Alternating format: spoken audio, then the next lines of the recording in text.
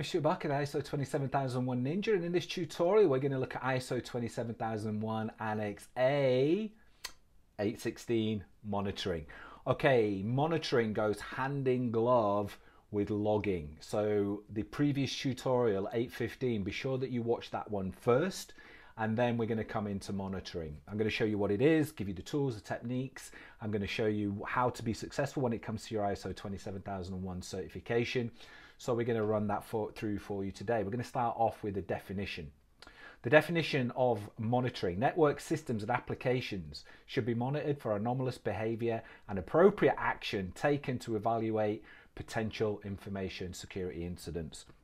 So here we're looking at potential information security incidents, monitoring our environment, looking for those anomalies. When we looked at logging, we looked at monitoring events. So we looked at defining what those security events were. Here we're looking at the process more about monitoring and about understanding what's going on and then how we react to that. How would I go about that? So when it comes to an implementation guide, the first thing I'm going to do is I'm going to identify my topic specific policy. I'm going to have that ISO 27001 logging and monitoring policy template that we covered in 815. You can download it at the High Table ISO 27001 template store. It is part of the ISO 27001 toolkit, or you can write it yourself and look at the video tutorial on how to do that. But you're going to need that topic specific policy on logging and monitoring. We've got the policy, then we're going to identify our requirements. What are the requirements that we've got for monitoring, so that we can understand what it is that we need to implement? It's going to be based on risk, it's going to be based on business need, and we're going to consider catching things before or as they happen to support investigations if they do happen and to prevent things from happening. So we're looking at monitoring our environment here. When it comes to the monitoring, we're going to be monitoring records. We're going to be creating those logs that we protected in the previous tutorial, and we're going to be looking at understanding what our data retention schedule is for those logs. So we put the protection in here in monitoring. We need to understand how far we need to go back. Again, we're going to be looking at what the law allows us to do, and we're going to be storing our logs for a set period of time that you define that is appropriate to you.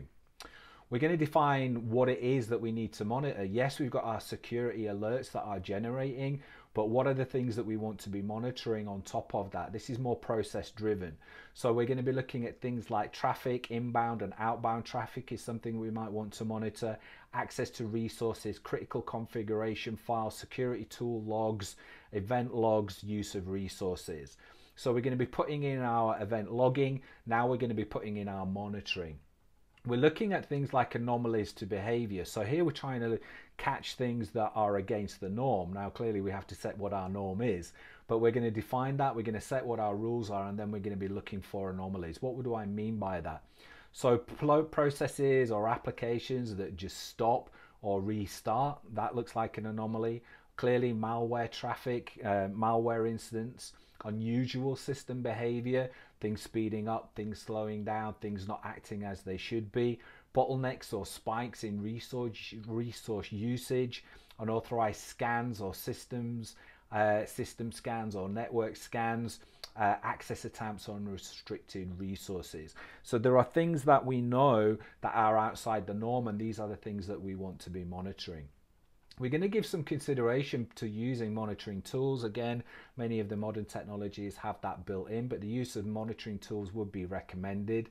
Speak with your IT team, speak with your IT professionals, understand the infrastructure and technology that you've got, understand the system events that you can create, that you can log, and then the monitoring tools that you can put in place that will help you to monitor that.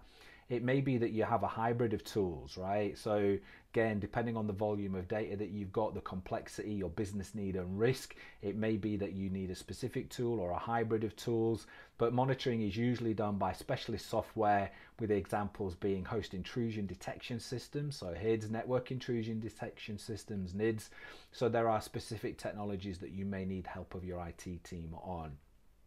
When I'm looking at the implementation, I want to make sure that the staff are trained and experienced. So if I call back to my tutorials on competence, we want to make sure that people are competent to perform the role that they've got, so they understand the data that they're collecting, they understand the things that they are monitoring, and they understand the results that they are being provided with. The standard does look at things like continuous monitoring. So our monitoring, our logging and our monitoring, ideally is going to be in real time. If it has to be at periodic intervals, then okay, but be sure that you can document your understanding why. But we're putting in continuous monitoring where possible. We're generating the logs, protecting the logs, then we're monitoring for anomalies, and we're analyzing that, we're acting on that, and we're evidencing that we acted on the monitoring that we did. Be that move into risk management, where a risk was identified, or be that continual improvement, where continual improvement is identified. We can show and evidence that this isn't a standalone tick box exercise. So monitoring and logging go, as I say, they go hand in glove, right? Put it in place. The same things the auditor is going to look for. They're going to look for your documentation. They're going to make sure that the monitoring process has been defined. They're going to make sure that you can evidence it. They're going to log into systems or they're going to get you to log into systems and witness that these activities are occurring. They're going to see how you have tied in logging and monitoring into that risk and continual improvement process. They're going to be looking at how you are generating reports and what those reports say and who you share with them and what you do off of the back of them. They're going to be therefore making sure that you've implemented that properly. When it comes to the mistakes, they're the same mistakes that people make, right? They're collecting too much evidence, they're trying to monitor too much activity, and they're not meeting the requirements of the law. So be sure you're engaging with your data protection professional, your legal professional. Be sure that you've identified and analyzed exactly what your requirements are, that you're using the tools appropriately with competent staff, that you're generating the right alerts, that you're generating the right reports, and that you're responding to them as appropriate and that you can evidence that you have done so. This is all about protecting your environment and catching things ideally before they happen or as they're happening so that you can react to them. And it's about having those logs and security events in place and the logging in place so that you can historically analyze and build up a sequence of events that led to the situation that you were in, and that you can use that information if you need to in a legal investigation and showing that their logs were protected and that you had full chain of custody. Logging and monitoring isn't particularly hard. It's been part of the IT infrastructure and part of your IT infrastructure for a long time. So work closely with your IT teams and you're going to be absolutely golden. My name is Stuart Barker, the ISO 27001 Ninja and author of the Ultimate ISO 27001 Toolkit. And until the next tutorial, peace out.